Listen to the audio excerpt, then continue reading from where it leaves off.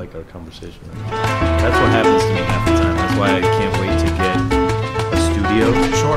Because it'll already be set up. Yes. And like once we start talking, it's on record, and I don't have to. Hey, what was that thing that we were talking about? Yeah. You know, which I found is definitely. That's why I was asking about the editing, because I think we've talked about so much stuff off the record so far that maybe it was good stuff too. So for sure. I mean, obviously there wasn't a microphone out there. Just saying, like right now. Like, there could be something where you throw it in there or whatever. For sure. Fucking Sucio Talk, hanging out in New Orleans. Here, what is the exact address we're at here? 3054 St. Claude Avenue. All right. I'm sitting here at St.Germain with Chef Blake Aguillard and Trey Smith. Chefs, how are you? Great. How are you? Doing well. Amazing. Thanks for having me. Long-time listeners, first-time callers, right? Yep. Fuck yeah. Cheers. What are we drinking on here? This is the Brand Riesling. It's just like a really crisp. We've had this one for a while. It's just something we really like.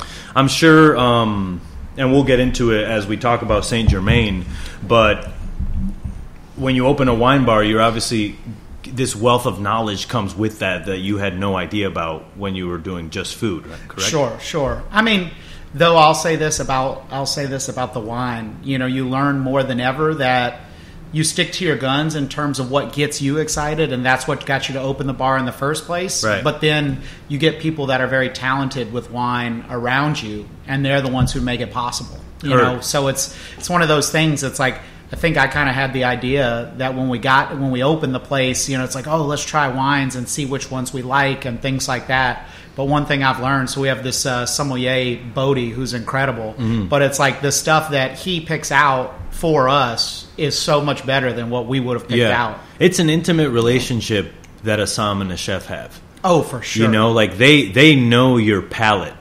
It's almost like you're married. Like they know your heart. You know what I'm saying? It's like they know how to get to you. Yes. And I think that's really important when you look for a som.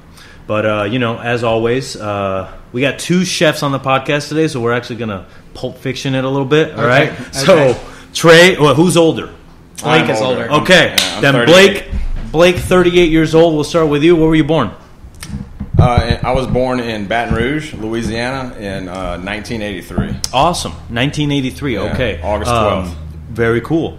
Growing up in Baton Rouge, what was your upbringing like? Well, I'll say a lot of the time it was just me and my mom. My parents got divorced when I was 5. Okay. Even before that, my dad worked a lot. They got divorced. We moved from near, say, New Roads, Rougon, Louisiana, like really, really country area. Yeah. You're driving through cornfields and things like that to get there. Perfect. Real, far away from New Orleans and different lifestyle. But my mom wanted to. She worked at a bank. She wanted to kind of just get away from that area and kind of just get more in the city. So we moved to Baton Rouge. And I just remember my upbringing being a lot of just based around food. Me and my mom were like very close. My grandmother cooked a lot. My great grandmother cooked a lot. Were you only child?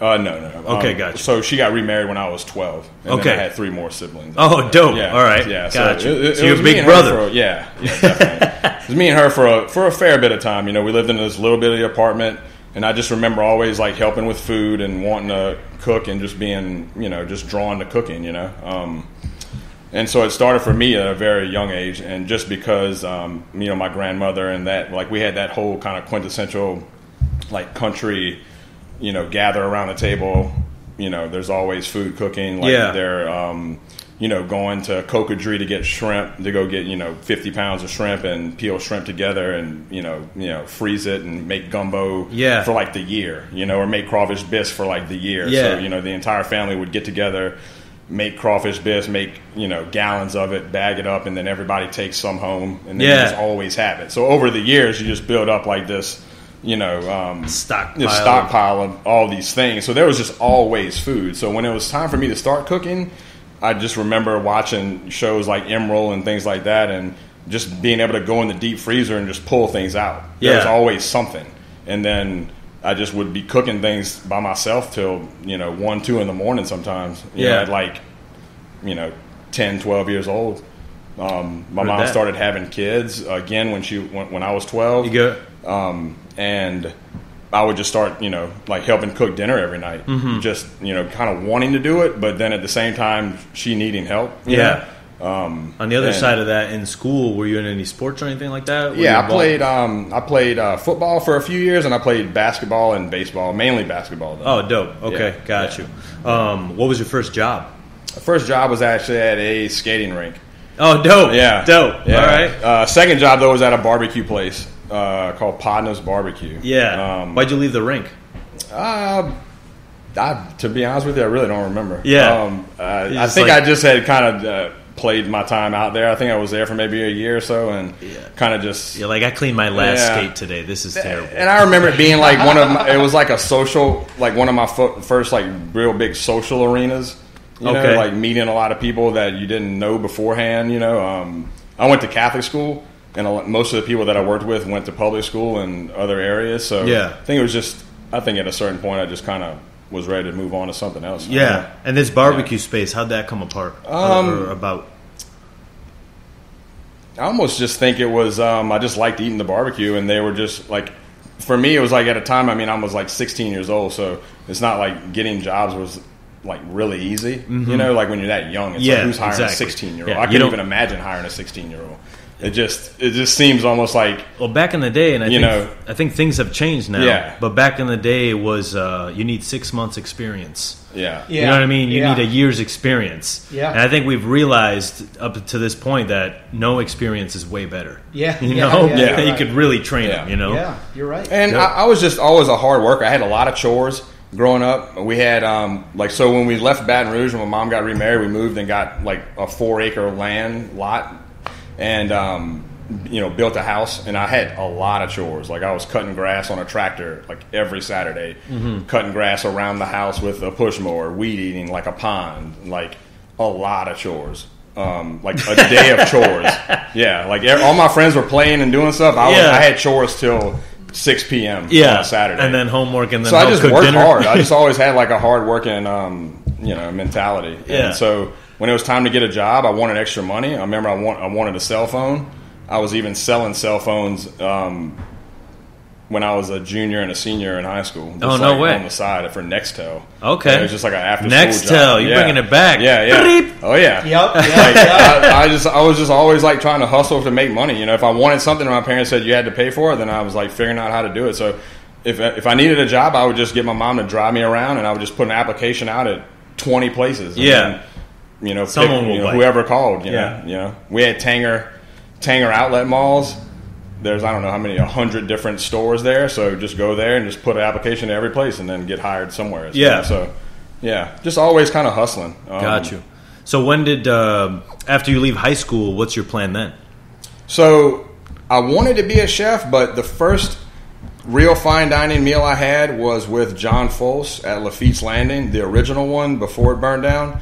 I interviewed him in 8th grade for what did I want to be when I grow up, and I wanted to be a chef. So even at that point, in 8th grade, I wanted to be a chef. Okay. I had this meal. It changed my life. It was inspiring.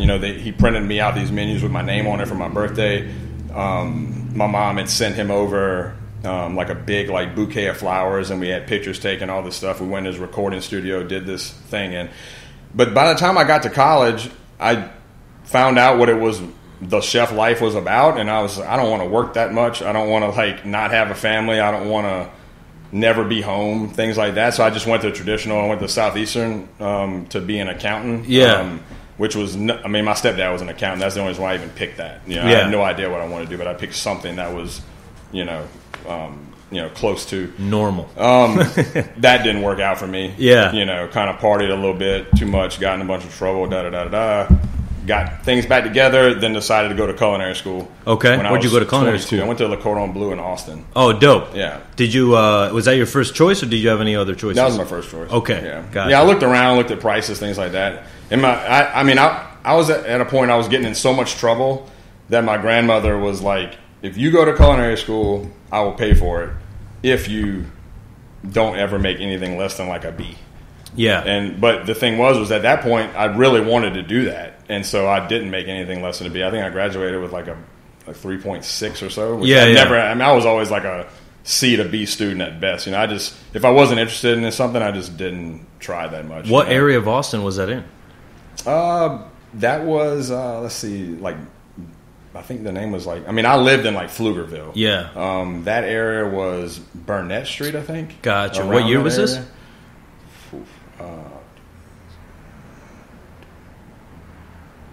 Maybe 2005. Maybe? Got you. So I'm just trying to get the I graduated high school in 2002, and I went to college for a few years. So Heard. Yeah, I think about 2005 or so. It's crazy to think about where Austin is now compared to then, right? There's probably nothing then, right? Only a few restaurants. I mean, I had a small apartment. I had a nice one bedroom apartment for like $500. I don't think that's not even no more. There is no place for that. That same apartment is probably $1,500 or $2,000 now. I mean, dope. But it was my first time, being from a small, kind of country area, leaving for the first time. It was like a very big change for me. But I just had that. I wanted to be an adventure. I had the romance of I want to go out and go after something. Gotcha. I had no idea where that even came from. But I guess maybe just watching chef shows and things like that, and just seeing what chefs had, the stories they told, the things they've been through, and I was like, I got to do that. Yeah. I don't want to just be another one that stays here and cooks here and never leaves. I want to be somebody that goes out and goes on all these adventures. Heard that. I went to Austin for a few years, then I went to Reno, and then I kind of got addicted to the traveling, the moving, the adventure, the restart, the things like that, and then back to New Orleans to work at Restaurant August. Stayed there for, I think it was 3.5 years. 3.5 years? And which is where I met Trey. Yeah. Where did you, right after Cordon Bleu, first of all, does Cordon Bleu have a internship program? Yeah, they called it an externship. Yeah, where'd you do your externship? That was at the Pepper Mill in Reno, Nevada. The Pepper Mill in Reno, Nevada. That's what got you to Reno. Yeah. Basically, How long did you stay in Reno? 2 years. 2 years at that same place? Yeah. So you got hired on after your externship was over? Yeah. Okay. I stayed there. I had to start off on banquets, and then I went to a grill. I forget the name. Oceana Grill or something like that. It was like a seafood sushi kind of thing. And then I went to work at the fine dining thing called the White Orchid at the time, and that was like the first fine dining French style restaurant that I worked at. That was like hard. What made you make the move from that restaurant? I think just I had a girlfriend at the time. There was a shaky breakup. Yeah, things was kind of going south. You had to get it. It was just time to move. Yeah, for sure. I mean? I'd worked my way from a low level banquet person to a high level cook at a good restaurant. For that age span. 100%. It was there wasn't really anywhere else to go at that point. And gotcha. Came home. The pastry chef Steve Krisman that I worked with, I'd also did pastries kind of on my off time. Okay. I got paid, but it was kind of on my off days, just to get more experience. I did sushi on my days off too. Yeah.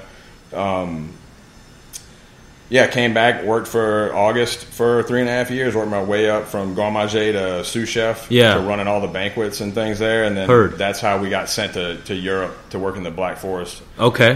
Trey went before me. When he got back, I went.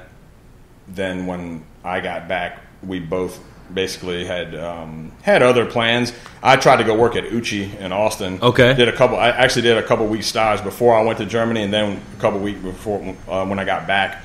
And there was some kind of miscommunication between who was supposed to contact me to hire me, and one person thought that they were going to hire me. The other one was...